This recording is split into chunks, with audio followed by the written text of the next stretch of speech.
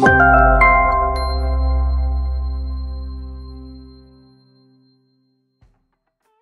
right, so Lee, you were sharing some stories with me before we jumped on it. Maybe you're not safe for air. So let's talk about some that are a little safer for air of some of your favorite times that you remember from the IPPA summits out in Vegas throughout the years. Yeah, I think, anytime you can get a room full of people in the payroll business, standing up, screaming, clapping the old thunder sticks, if you remember when those became popular at sporting events, that would be probably one of my funnest events. I can't even remember the year, but, certainly we're all going through a very, very, very intense time. Deadlines, a lot of emotions, people working weekends, nights, trying to get W-2s and year-end compliance stuff out. And, probably just overall at the macro level, just the amount of fun that we have and bringing some energy back into it. I know this time of the year, it can get a little bit low, I think, as far as morale goes for us as leaders, for our people. And it's just been a really good opportunity to just inject some energy. I think energy helps people just be better as a business. And, that just the energy that happens in these rooms when you get all of us together, you see the power of the association. You get some professional speakers there that have great messages and are motivating and make you better. It's always been a breath of fresh air to have a lot of fun. There's been a number of fantastic memories from, standing ovations of keynote speakers to, like I said, the loud clapping of the sticks. And if you have been, encourage you to come again this year. If you have not been, it is a great opportunity to re-energize your leaders, get those team members that did great things, give them a little bit of a award. And it's just a great group of people that I promise you're going to learn one or two things, and they're going to make your business better in 24. Yeah, if you don't learn one or two things, you've been spending a little too much time at the tables and all the other dregs of Vegas. But you're right, the timing is incredible in the respect that, we're going to be having this thing in early March to mid-March. And so by then, year end's over. You've cleaned up everything in February, all the mess from the party, and things are finally starting to calm down where we can pick our heads up again. And man, if you're not ready to go out to Vegas by then I don't know, good for you, because you must have a better oiled machine than I do. But yeah, so let's talk about, I wanted to share, and we're going to walk through in this episode, we're going to talk about some of our favorite speakers that we've heard throughout the years. We're going to cover some of the sessions that are coming up this year at the IPPA. And then at the end, we're going to hit on, and so make sure you stay in there for this, we're going to hit on some of the best practices to get the most out of the IPPA Spring Summit. So too often people go to an event, any event, without a plan. That's one of the biggest mistakes you can make, right? This is a huge investment of time, money, resources. Go in with a plan to make sure you get the most out of the event. And so I put together some best practices that are predominantly based on how I approach any event I go to, especially when I'm making this kind of commitment that I do to the IPPA Spring Summit. So I'll kick it off with some of my favorite speakers. I loved Jeb Blount. You remember Jeb? Great. Fantastic. The sales roller coaster. Pipe is loud. And the thing that it was so amazing about Jeb was the level. You don't realize this until you hear guys like Tony Robbins, guys like Jeb Blount, when you really start to listen a little bit more closely to how they tell stories when they're on stage. They put you in the story to a level, like I can still picture the bakery he was talking about with the bread going through the wall, through the metal detector. Like he painted such a vivid picture of something that was relatively insignificant to the story as a whole, that he was out there helping them with their uniforms when he was a uniform salesman. But he did such a good job that I still remember that, right? He was a uniform salesman. He was diving in and out of some bin full of uniforms, but he told stories with such vivid detail that it puts you into it. And I think that's one of those things we all get a little bit hesitant around, is we don't want to talk too much. So we tend to leave out a lot of details. But if you're going to give a keynote and you want to really leave an impact, you've got to paint a picture that's clear as day that somebody can insert themselves into the story. And that's one of those speakers that just jumped out. Not only did he deliver amazing content with things that help. I mean, I love his books. Fanatical Prospecting is one that we make everybody read. I think it's, pipe is life, as he loves to say. But beyond that, he was just a master craftsman in delivering a wonderful keynote. I'd love to hear your thoughts on him and then some of your other favorites from throughout the years as well. Yeah, Jeff and I get along very well. So he's speaking to me and what I believe when we talk about prospecting, getting up every day and getting after it. I think what's interesting with IPPA I go to the Salesforce conference, and I go to Oracle conferences, and I also go to a lot of local things that are, smaller in nature. And I feel like we're kind of in that nice sweet spot where we can get these big names, but it's still in an intimate enough venue where we get to talk to Jeb afterwards. And Jeb spends time with us, and they really, when we try to recruit these speakers to come talk to us, we normally try to get them for a session and then maybe a little bit of a follow-up, or there's some sort of takeaway that we try to incorporate into the rest of the year and not just have it be a one and done entertaining thing. And that's what I've appreciated most about it over the years that I've been there. I'm going to go way, way back, but I remember the first year we had Jack Daly, just a fiery little guy that was an accountant by trade, started companies, turned himself into a salesperson, and, really just brought energy. And that was one of the first, standing ovations I can remember with, 200-300 people actually watching him. And the ultimate acid test was we got him requested back the next year. So, I mean, that to me is something that I look at, and we'll talk about that a little bit later. One of my favorites also, I mean, he speaks alongside Jeb a lot, but is Anthony Iannarino. He's just a very smart, I think, down-to-earth person. What I appreciate about both Jeb and him is they are practitioners. So they're not just performers. I mean, they literally do what they are talking about, and they make their talks evergreen. And I know that's one of the things that's very important to the committees that put these conferences on, is getting people that aren't just up there performing and saying the same thing time after time, but people that are credentialed, that are keeping up with the latest things. Because as you and I know, you go to some of these things and sometimes you're in 2024 hearing tactics that were talked about back in the early 2000s, and it's just a non-starter for me. I want people that are living what we're doing every single day, and I think that's a unique opportunity. So it's very real. Jesse Itzler, obviously last year or 2 years ago, I mean, as far as just a general person that wakes up and kicks ass every day, that was probably one of the most motivational ones. And I mean, the line was long, but the people that wanted a picture, I've got them up here on my wall. I try to get a picture with most of the people that have keynoted IPPa, so there's a little bit of a history up here. But, people could talk to him, they could get his autograph, they could get a picture, and those are just some of the things that I certainly appreciate outside of, just being entertained and learning some things. Yeah, Jesse Itzler was my next one. I mean, what an absolute rock star. Guy was, started out as a white rapper, wrote the theme song for the Knicks, owned part of the Hawks, married Sarah Blakely from Spanx, had David Goggins live in his house for 30 days, wrote a book about it, New York Times bestseller. He has put together, as he calls it, one heck of a life resume. And that's what I follow so much of his stuff now. I just watched a webinar with him recently of sort of planning your year. He has this great process for thinking about, hey, I want to do something adventurous every 8 weeks. If I start the year and I plan to do something adventurous every 2 months, then, I've had a heck of a year. I got one big thing every year, a bunch of mini adventures throughout the year. And then, and it's interesting the way he talks about it in terms of how many summers do you have left? How many summers do you have with your kids? How many, and when you start to think about it in terms like that, it forces you to seize the day, right? And so I just love the guy's moxie. I love the way he thinks about life. And also he's a heck of look, I'm always looking at these things. I'm in his funnel after I watch this webinar. Now I'm getting sucked into his coaching program. So, I love watching it from a marketing perspective as well, and to see how he goes about his business.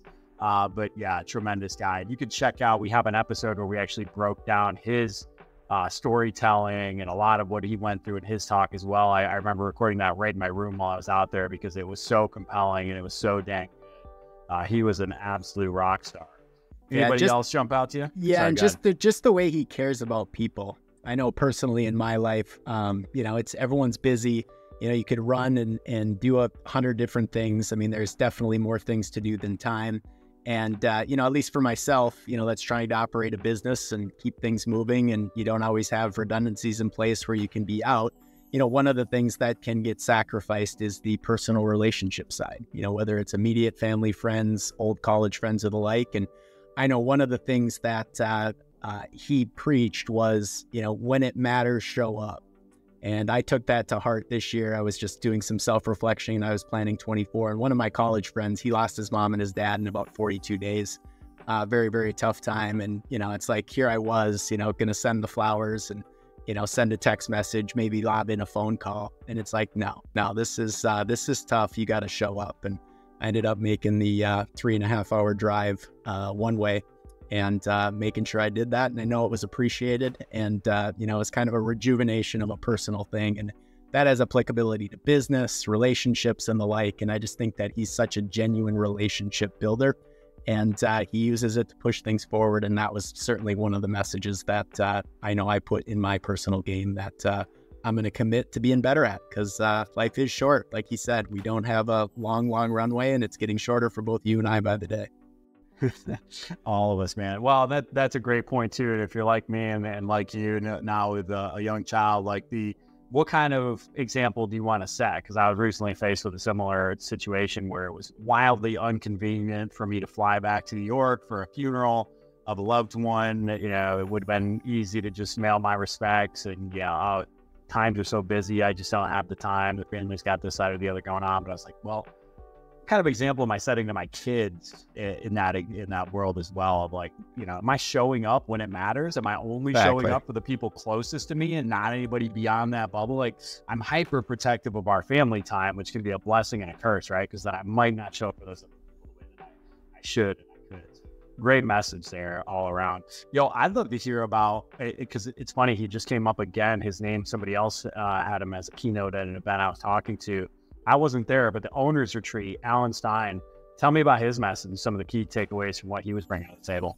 Yeah, Alan Stein was fantastic. We need to have him back, so make sure you put him on the docket. He gave a talk. I wanted to because I wasn't there and I was selfish. I wanted to throw him on for the spring summer, but it was a little too close. Yeah, he's just another one of those guys that, hangs out almost all the time with the tip of the spear. So not just the top 1%, but the top 0.001%. And for those of you that don't know him, he is the psychological coach for Kevin Durant, works a lot with Steph Curry and professional athletes, primarily in the basketball realm. And he studies what the good performers, the good coaches, and the good leaders do. So what does that have to do with business? Well, a lot of people fail to understand, when you are a Division I college coach, when you are an executive, you are a CEO of an organization, your coaching is actually a small, 10 to 20% of what you actually do.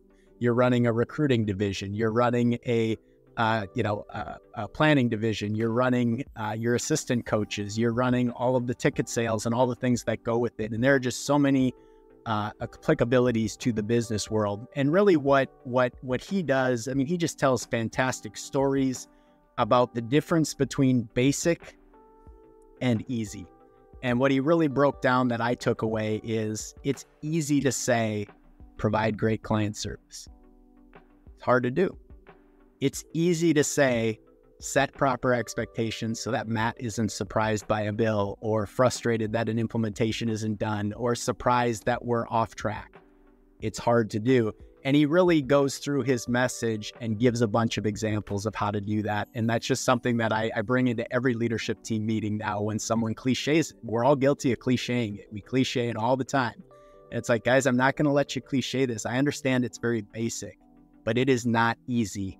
One of the things that we're really got to focus on is, how do we educate clients on additional things that we offer that they're not taking advantage of in a very educational, non-salesy way?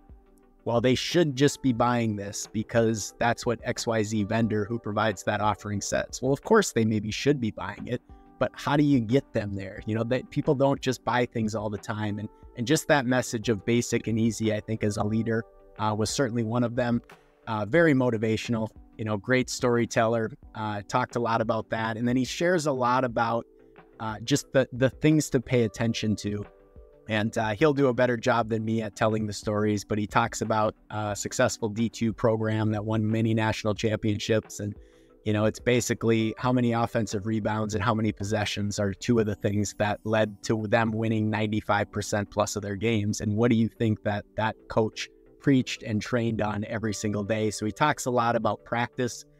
We've joked in IPPa about a lot of 7th grade basketball teams are ran better than many companies in the United States. And we all smile and laugh about that. It's absolutely true. They all work from the same playbook. They practice, they have games, and they watch film. We don't do many of those things very well in business. And when he kind of goes through that, it's just a fantastic conversation. And I mean, those are the types of things, all the stuff that I'm saying. I mean, I'm not an expert at this. I am very much operating from a place of practice, just like Jesse Itzler is, just like Jeb is, just like Anthony Iannarino is, just like Alan Stein is. But when you get to be exposed to these ideas and you actually train on them, they generally stick better than when you just go attend that 1 hour motivational session and everyone walks out of the doors and no one changes their behavior. My repetition of being part of this since, I don't know, early to mid 2000s, and hearing all of these things and adding 1 or 2 things to the game, it's made a massive difference. And that would be my plea to anyone that has not attended this. Come check it out. We have a ton of fun, meet some great people, and we'll talk a little bit more about the playbook on that later in the show. Yeah, I couldn't agree more on all fronts there. So there's just, you talk about the personal improvement thing. It's just been a time of year where you hear a lot of lip service around how I, value being a positive individual. I value investing in myself. But then as soon as the stuff hits the fan, all of a sudden I'm not a positive individual. And all of a sudden I don't lead by example. And all of a sudden I, stop investing in myself because I don't have the time. And so just I said a little bit, or I say this all the time, it's a little bit similar to what you said, maybe tangential, is like the things I share with other people, whether it be in this podcast or online or whatever, are usually the things I need to hear in that moment. And so it's a reminder to myself, whether I just consumed some great content from Jesse or somebody else, and it inspired me to kind of course correct on what I was working on the day, and then reverbalizing that, sharing it online, sharing it on a podcast is like my way of holding myself accountable to that as well. And so I give you guys that challenge of like, find your outlet to hold yourself accountable, whether even if that's just writing in your own journal, your own leadership journal, your own, the company blog, whatever it is, like find a way to hold yourself accountable publicly in a way that also helps to create engagement, create content that can ultimately benefit you and the company by getting that exposure. There's things can both serve the same purpose. But, all right, let's talk about this year's agenda. First, I'm going to talk about a couple of structural updates for the pros who have been to the IPPa Spring Summit before. I'll let you share a little bit about the keynotes, since those will be probably what will attract some of you that are on the fence about whether or not you should come. If you've listened to any episodes of this before, you know my story. Like, I had never been to the IPPa before. I'd come across it when we started the company. We had maybe been around 5 or 6 years before I went to a summit. And I was just like, no, man, these people are not innovative. This is sort of your old crusty guy up the road from me who's been doing payroll for 30 years and has 400 clients and is going to stay at the same rate he's at and just grow incrementally. Like, I don't want to be with those people. They're the antithesis of what I'm trying to be. I'm trying to be innovative and unique and go past these guys. And what I found is when I went, I found people like Lee. I found people like Matt Onholt. I found people like Lori Brown. I found people that were my tribe, that I wanted to be like, and that I wanted to learn from, and that I wanted to be around and grow with, and tons of other people that you've either heard on the podcast mentioned or even not. But beyond that, I found just like immediate ability to just being around a bunch of people that were giving first, right? Like the first thing people want to do is help you, and that's very refreshing when you get to a room, is finding those people who want to help. So let's talk about the structure here first. So we made a big update that the people, you're either going to love this or you're going to hate this. And either way, that's kind of my thing. People either love me or hate me. So we have started the content Wednesday afternoon. So instead of normally all day Thursday, some Friday morning stuff that goes till about lunch that's sparsely attended, we do have one session Friday morning. It's an Ask the Board sort of town hall. But we're starting the content at 2 p.m. Wednesday afternoon. Let's face it, most of us are already there Wednesday afternoon, visiting with vendors, doing something, just getting there early to get our bearings about us. So we're diving right in. We've got a sales session, a leadership session, another sales session, another leadership session, all before that welcome and exhibitor hours that we have that evening. So I'm super excited about this because I'm already going to be there for a couple days before for some meetings. But I know just even in the past when I wasn't there, I get in there Wednesday. I've got nothing to do besides sit and twiddle my thumbs and wait for that happy hour.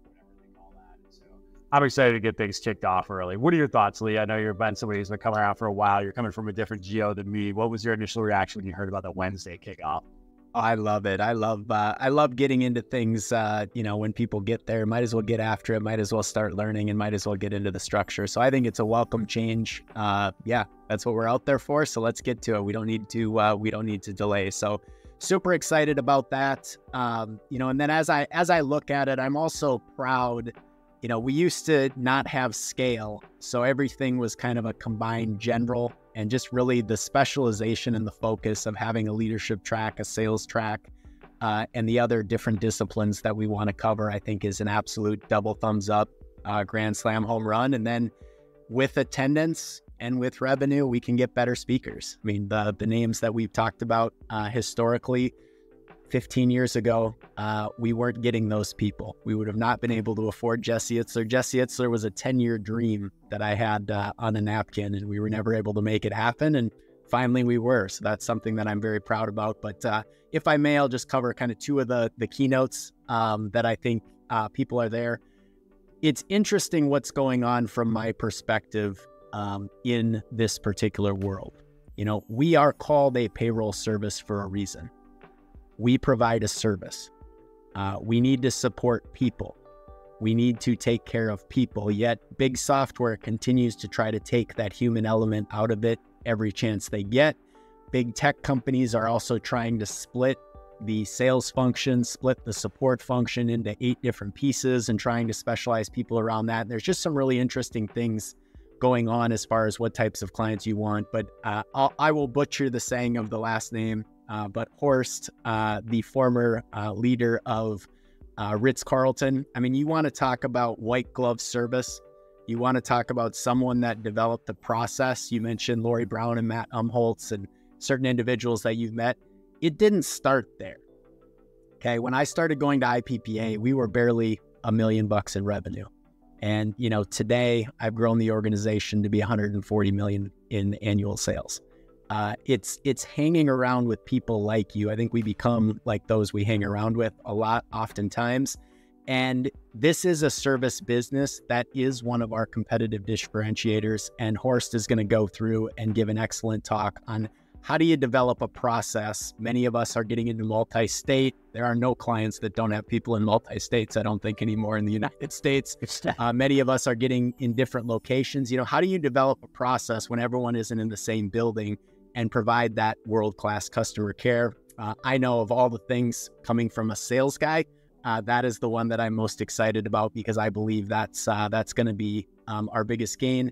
And then the other one that I'm very excited about, I was at 2 meetings last week with about 16 different CEOs, and they all brought up technology as an opportunity and a concern, and none of them brought up help desk or their computer breaking or, any of the things we think about in terms of technology. What they all brought up is, how do I know what I should pay attention to regarding AI and things that can help automate the business? And who should I follow, or who should I pick as the person that's going to guide me over the next 5 to 10 years on this? Are my software vendors going to just give it to me and I just start using it and I don't need to pay attention to it? Do I need to be creative and innovative like you were talking about what you aspire to be? So one of the folks that I enjoy, I love the they ask you answer theology that kind of got him on the map, is Marcus Sheridan. We of course had him last year for a session. He's fantastic. And he's going to give us certainly a presentation on that, as well as a general keynote. So again, big names. We got Ritz-Carlton founder, one of the greatest hotel chains, hospitality chains ever created on the planet. And then you've got Marcus Sheridan, who is someone that's really leading the charge on how to market, how to run a sales organization, how to develop revenue. I think both of those are going to be absolute home runs. They are. And Marcus Sheridan last year did a marketing session on his best-selling book, They Ask You Answer. And I knew he was a home run to bring back, because the number of operations people that went in there and were thoroughly entertained, enjoyed it, learned from it, and were able to apply the things that he teaches in there. And in our industry, one of the first things he talks about is like, hey, you got to have your pricing on your website, which I know a bunch of butts just puckered listening as I said that. And you know what? If you go to our website right now, what are you going to find? You're going to find our pricing. This is something that we believed in for a long time. It's something that, as a consumer, what I want. And so that's the thing that's important to me, is I'm the owner of about a 15-employee company. And that's my target audience, right? My typical audience are 17 employee companies that need HR, benefits, payroll, et cetera.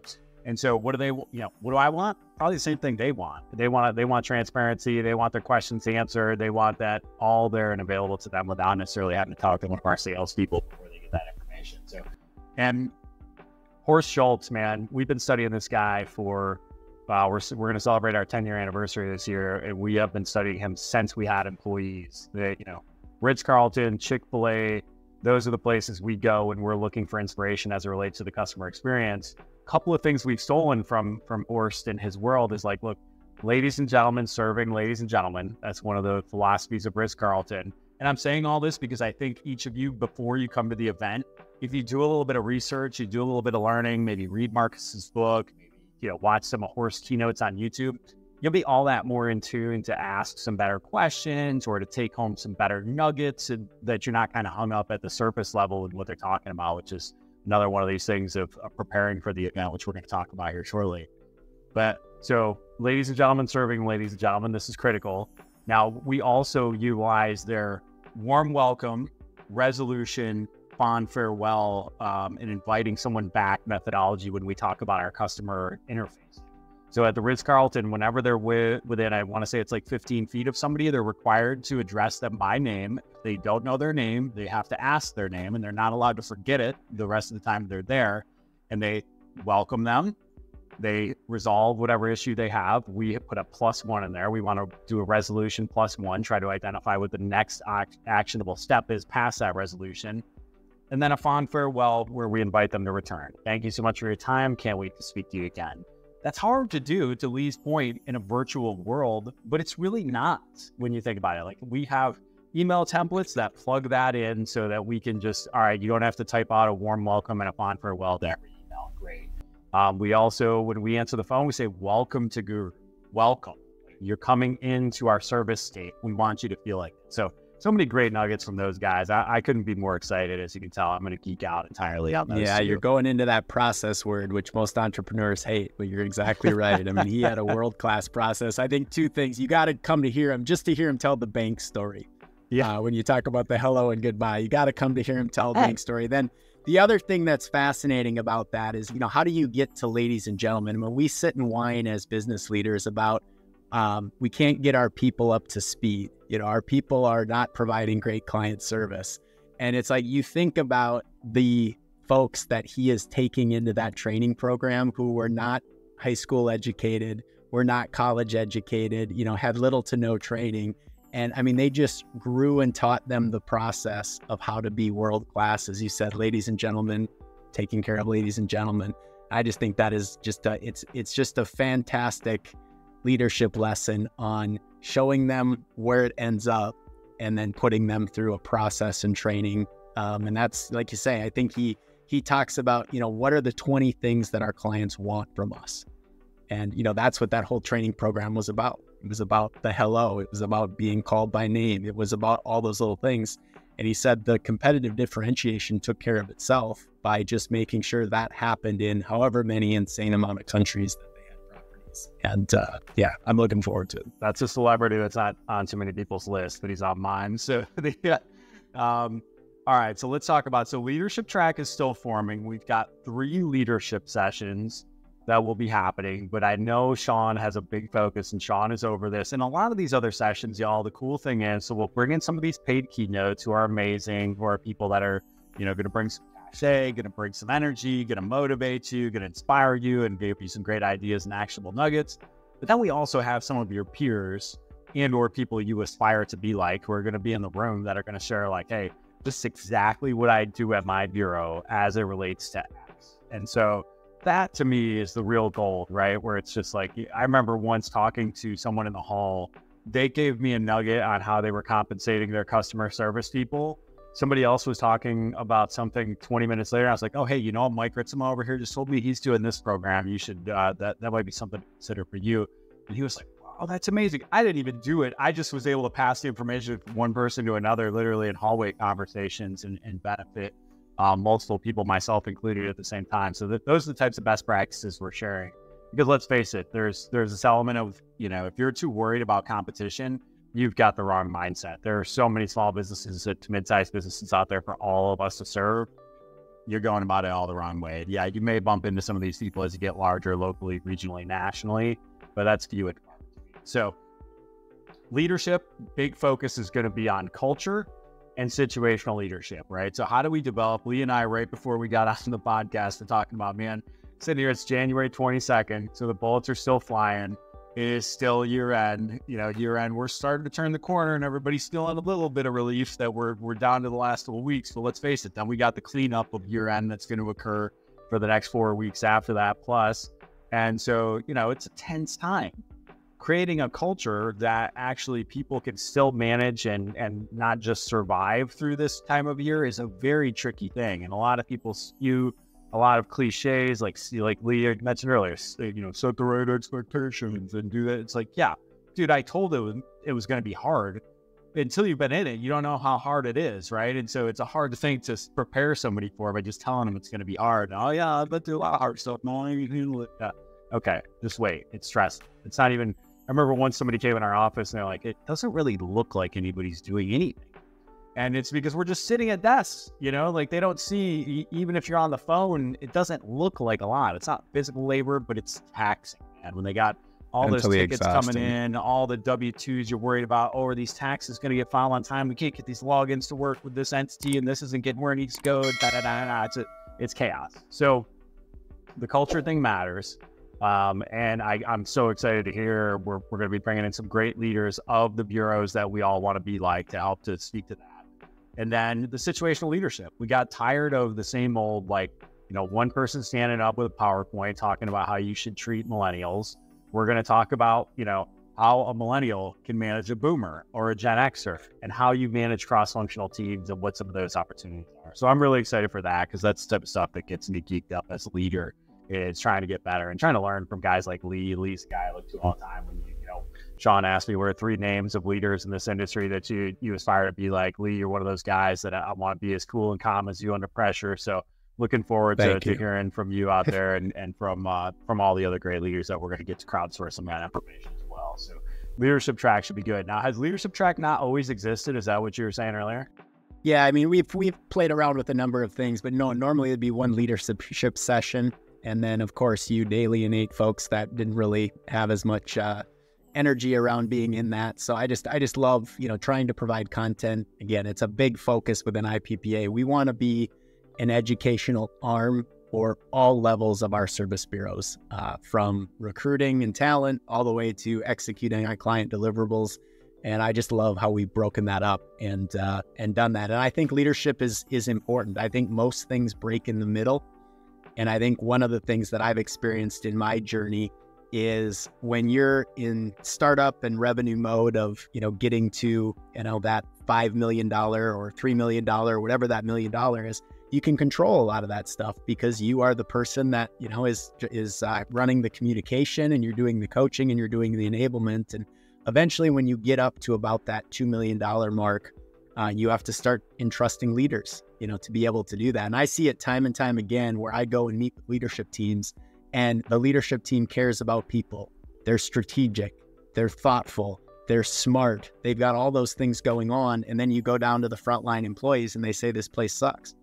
It's like, well, what happened between there and here? And it's middle. Most things break in the middle. And I personally believe it's one of the things that we're focused on as an organization into 2024. Middle management, in my opinion, is small to mid-sized businesses, the hardest job on planet Earth. And people rise to those jobs because they are good consultants. When you're not in that middle management, you just do your job. You try to do it well. You've done it better than most of your peers, and you've entrusted generally that founder to put you in that position. But we put them in that position, and we don't provide any training and all the other stuff that you talked about that goes into it. And then we get frustrated. We blame it on generational classes, or we blame it on anything that we want. And it's we got to stop pointing the fingers. It's our thumbs. It's on us. We created it, and people need training and coaching. And it's one of the biggest opportunities that I think also affects everything around any problem that you have in your company. And it's getting people into those positions. As I say it in our organization, I want people in those positions that get more energy out of getting Matt on stage than Matt being on stage themselves. And that is something that is a mindset shift for a lot of people. We've all talked about for many years, taking the best sales producer and making him a sales manager. Does that work?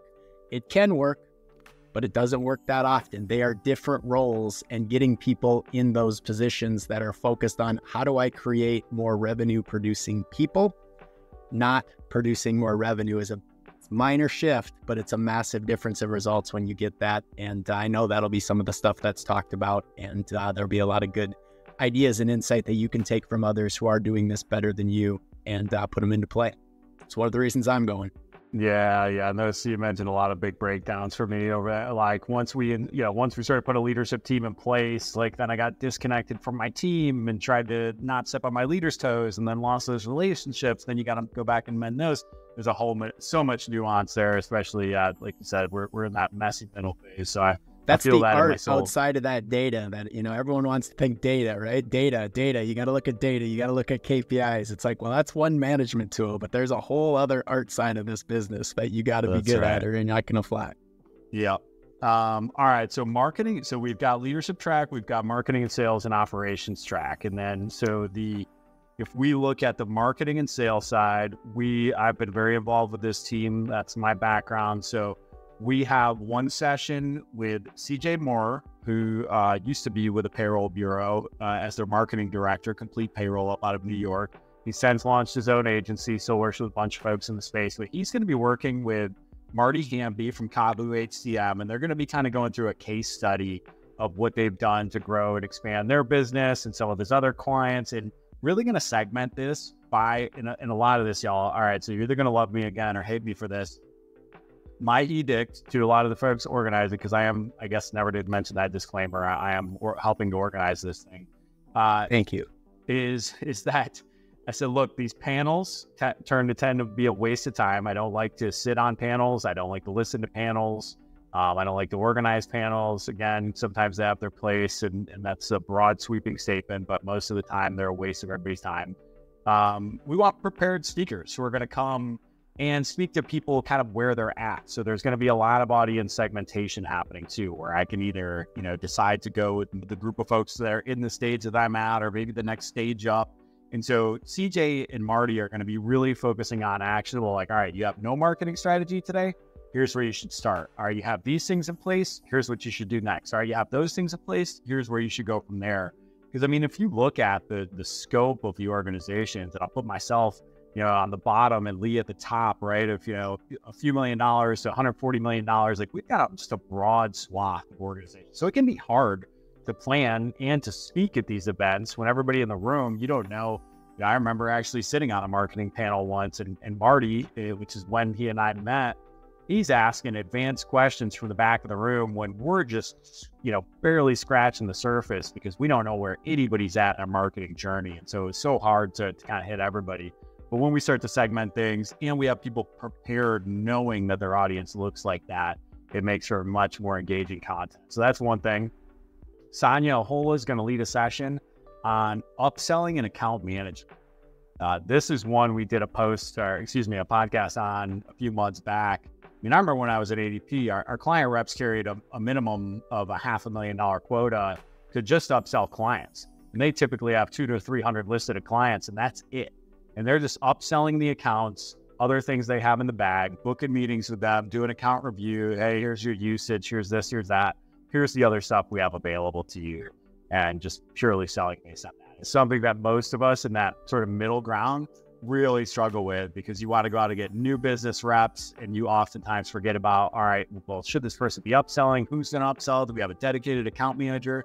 Sonia and her team have turned the corner, put an account manager in place, and also have an amazing employee referral plan that I just spent a half an hour with. Their number one source of leads last year was from an employee referral program, which is crazy. So I'm so excited to hear about that. Gonna be great. Yep. And then so we got one other marketing and sales one we haven't pinned down yet, thinking it's going to probably be some sort of workshop by size and stage as well, like we talked about. Operations, they got a few pinned down. Biggest one I think you're going to be excited about is offering and producing, and how do you manage HR services? So this is a hot topic in the market. Are you thinking about offering HR services? Do you offer HR services? What's your production level look like? What are your expectations? What's your team look like? Again, that peek behind the curtain, you literally can't get anywhere else. That's the beauty of this event. Like, you're never there's no other event in the country you can go to and get this kind of peek behind the curtain of your peers and what they're doing for HR services. So that's exciting to me because that's something near and dear to our heart. We've always led with HR services from day one. Does not mean we're any good at it. It just means it's what we do. So I'm excited to learn from people who are better at it than us. Because, kind of going back to Lee's, this was before we jumped out, we talked about training people from the ground up, not taking industry people. Well, we just brought in, everybody here is not from the industry. And so we're making it up from what I remember and what we can find, what we can research and what we can do. So I always love hearing from others in the industry.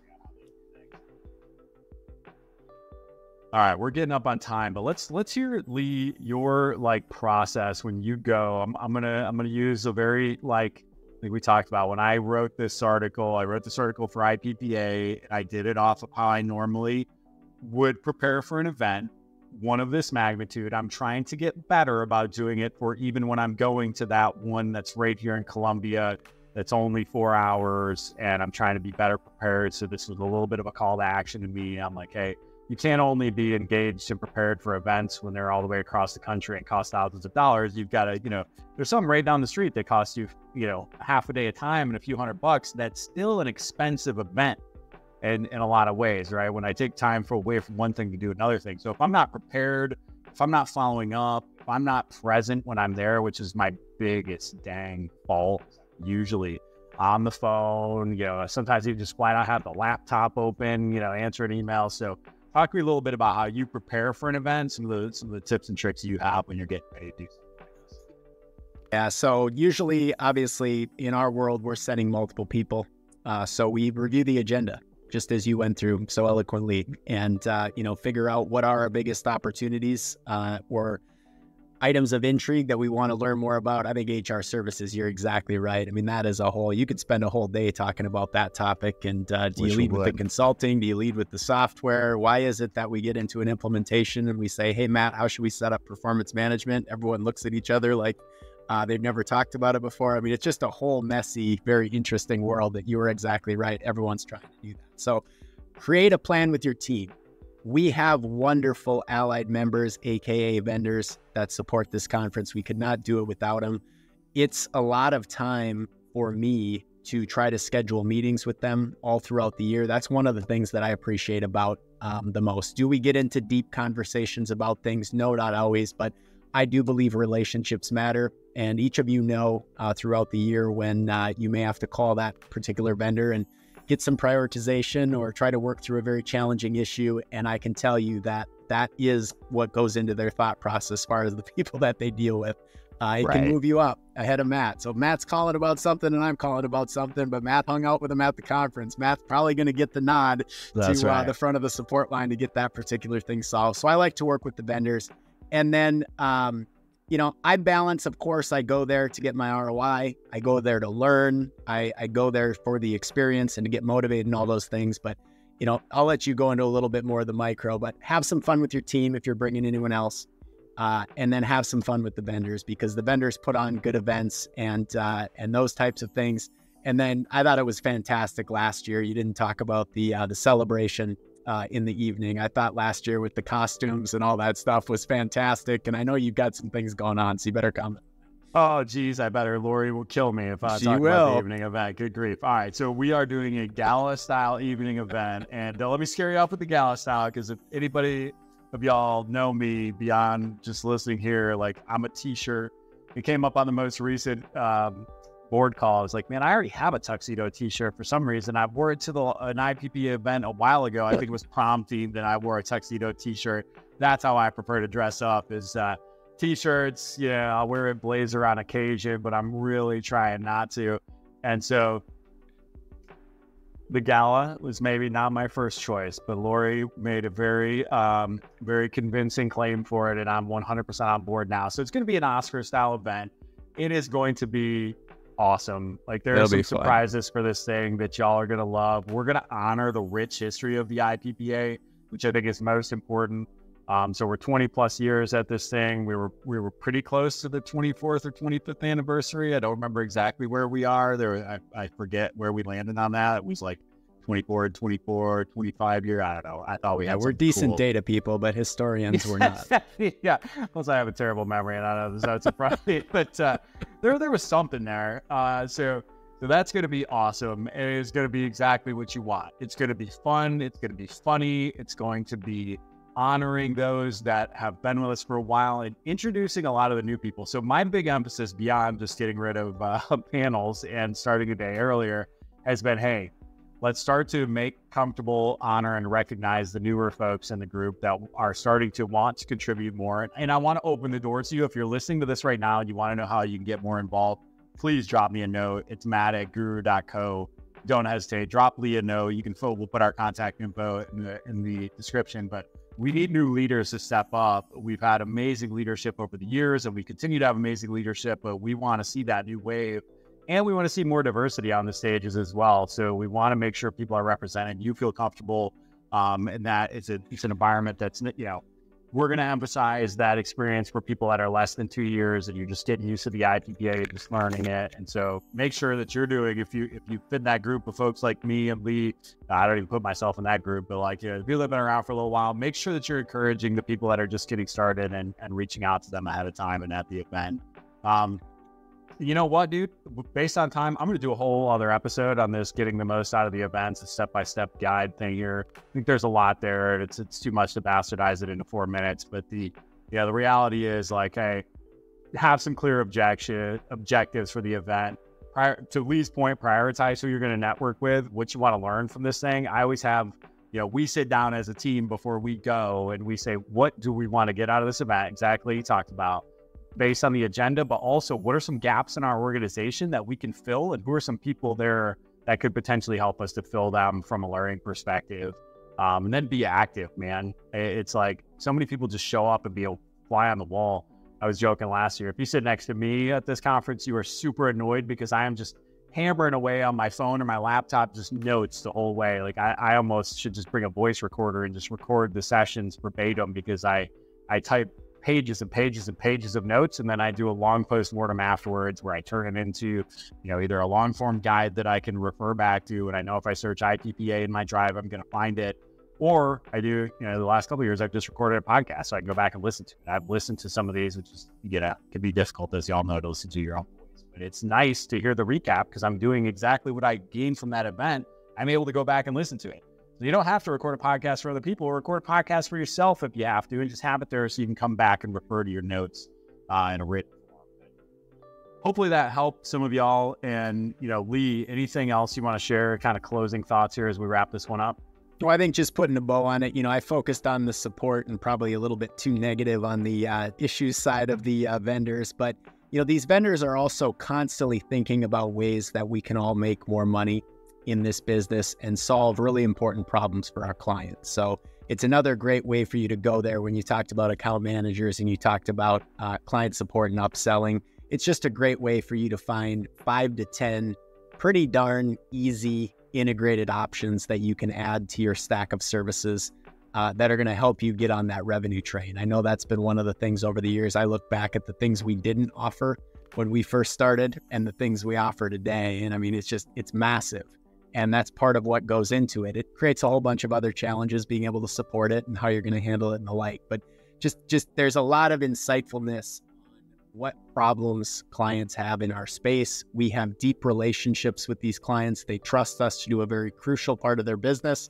And we've got influence to be able to solve more problems for them. And that would be one of the commitment objectives that I would add to that list is certainly what are some opportunities from a revenue standpoint, because that's going to give you your most tangible, again, using that data component, the most tangible ROI that you could attribute back to the conference would be what's some additional revenue we drove as a result of going there. So it's going to be fantastic. I'm excited about it. And it's been very cold up here in Minnesota. So it's always, I guess the last couple of years have been a little cold out in Vegas. So hopefully I'm not jinxing us, but with it being mid-March, I think we're going to see some nice weather as well. So that's not a bad thing to those of us that hang up here over the north side of the parallel in the United States. Oh man, last year it snowed, didn't it? I think darn near. Yeah, I think I think the mountains were white. I believe that was true. That's not what I was expecting, but awesome, man. Thanks for your time. Appreciate you as always. That's the pod. Appreciate you. Yep, sounds good. See you guys.